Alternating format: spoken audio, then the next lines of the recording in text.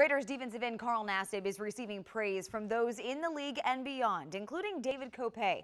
Kopay was the first professional athlete in a major sport to come out as gay. That was back in 1975, and it was after his 9-year NFL career had ended. He's a hero. I mean, he's a hero to millions of people.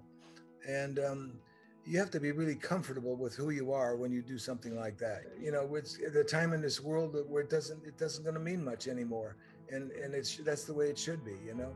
We don't choose to be gay. We're born that way. Born into a devout Catholic family in 1942, Kopay always wanted to play football, and in 1964 he made the San Francisco 49ers as a rookie free agent running back.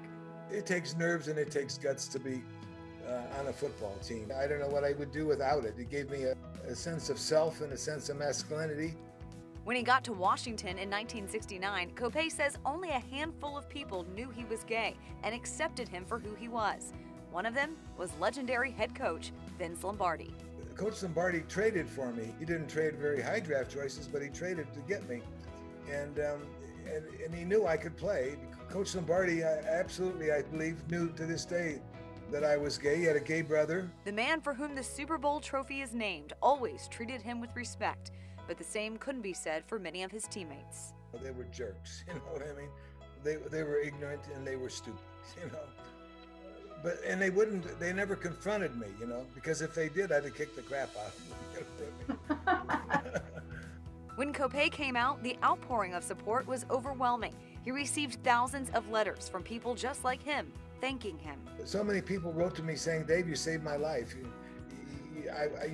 became my savior. You did everything for me."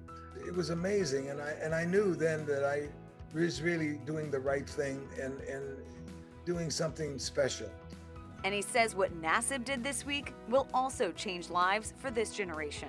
I think that's a miracle. I think it's so wonderful too. And to have the self-esteem to be able to do that is incredible. Kopay turns 79 next week and continues to spend his days fighting for LGBTQ rights.